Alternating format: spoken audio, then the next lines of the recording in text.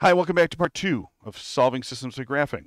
And what we're going to do here is we're going to go through and talk about a little bit more of the math. Now, the second page here is designed to have, effectively, in this box, all the big information that you may need to know. So this is going to be like the page that you want to make sure that you keep and that you can refer back to when you're getting stuck.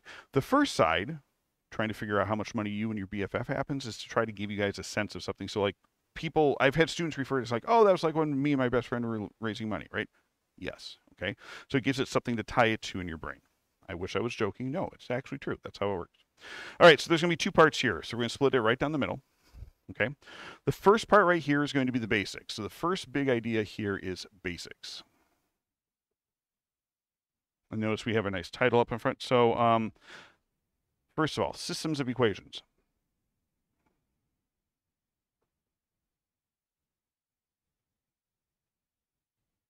Consist of two. Now, technically, you could say or more. So I don't want to lie to you. Okay. I'm not like that. Two or more lines in the same problem or situation.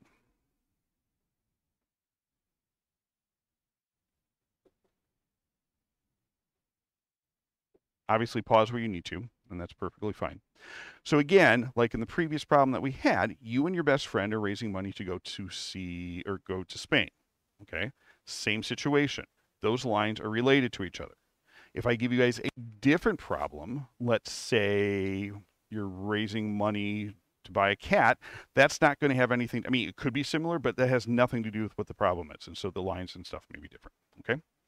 So there's that. So let's actually do this. I'm going to go ahead and underline this because systems of equations is vocabulary that we're going to have. The other one over here is going to be the solution.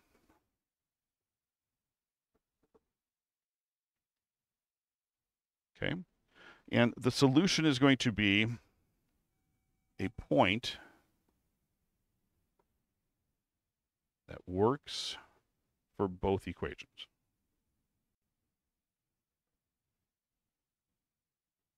Okay. Just like that 5-week $150 point that we did when you and your friend were raising money to go to Spain, right? For actually it's for the down payment, but you know what I mean. Okay. So there's that. Now, over here, so that's the basics. This is going to be vocabulary that you guys need to know. Over here, number 2, okay, is going to be the process of solving by graphing.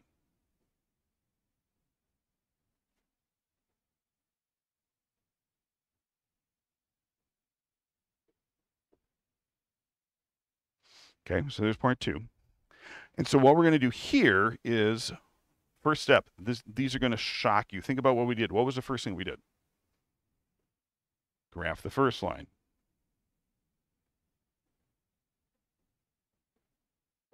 Step 2, I know this is going to become another shock. Graph the second line, right? All right, cool.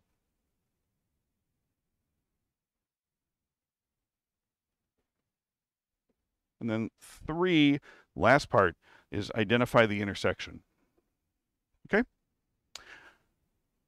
So that's what we're going to do. Now, somebody had asked me, and this is the first time I hadn't even thought about it, was do we need to go through and do it separately? Do we need to graph the first one first and then graph the second one and then put them both on the same graph? And the answer to that is going to be no.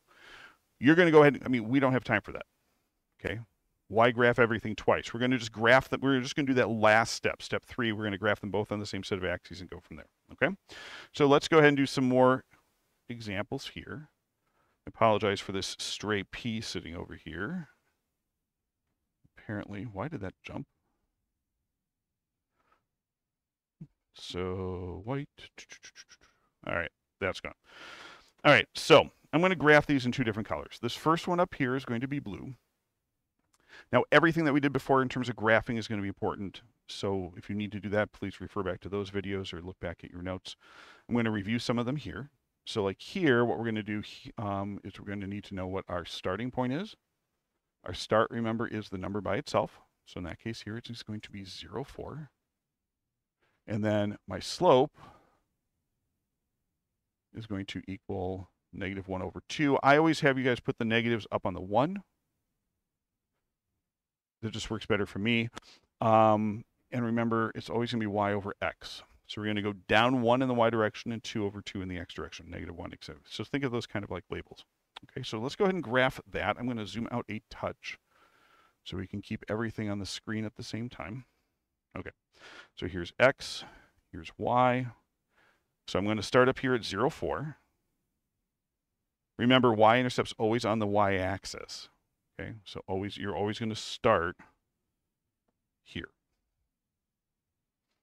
if you're doing it off this way. So then I'm going to go down 1 in the y direction and then 2 in the x direction. 1 in the y direction, 2 in the x direction. 1 in the y direction, 2 in the x direction. Plot 3 or 4 points just to make sure everything's safe. I'm going to go ahead and draw this line here somewhat accurately, I hope. There. Ta-da! Now we're going to do the same thing with the other one. So over here, here's my starting point. So I'm going to start at 0. Don't forget the negative on the 3. And then for your slope here, remember, if you don't have a fraction, we need to turn it into a fraction. And so we're just going to put that as 3 over 1. And again, 3y's for every 1x. So again, plot this out. Here's 0, -3. And so I'm going to, for every 3y's I go, I'm going to go 1x. So I'm going to go up 3. So 3y's, 1x. 3y's, 1x. And go there. Then we're going to draw a line on that. Now, some people will ask, well, wait, Mr. Hayes, I've already found the point. Do I really need to draw the lines? And the answer is yes. It's just going to be good form. You don't want to look silly while you're doing this, or any sillier than I suppose you think you're feeling right now. So your intersection here is going to be at 2, 3. Remember, intersections always happen x, y, right? And so down here on the notes, actually, I think I have a spot for that. So my solution is 2, 3. Okay? So take a second, try the second one on your own. So hit pause, and then come on back and check the solution. All right, you're all set? Here we go. So same idea. I'm going to do 2 colors here.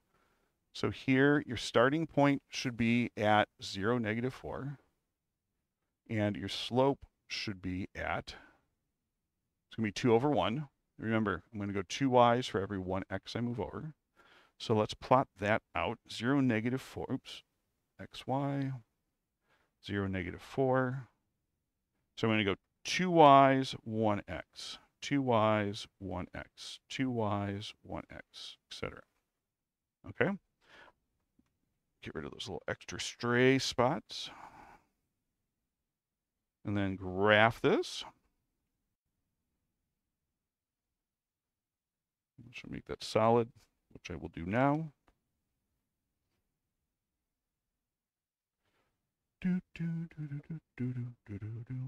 And why not match the color while I'm here? Okay, so there's the first line. You should have done the same thing with the second one. Okay, so that's going to be this one. So our starting point is at 0, 8. Slope, if I could write it correctly.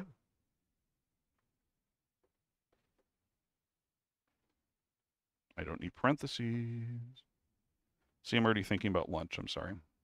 So -1 over 1, so I'm going to go down 1y for every x that I move over. So if I graph that, I'm going to start up here at 2, 4, 6, 8. So down 1, -1y, 1x, -1y, 1x, -1y, 1x, etc. So there should be my intersection right there. We'll graph it because that's what we do. And boom. Oops. Okay. So then your intersection for here is right there. And that's going to be at the point 4, 4.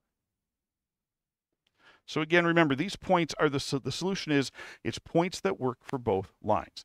This point right here, actually, this point right here works for both the red and the blue line on this problem.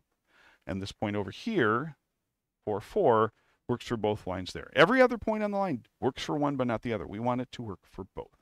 Okay? Hope that's helpful. As always, like, subscribe, comment, do all that other stuff down below. We'll see you next time for a little bit more on what happens with graphing. Bye.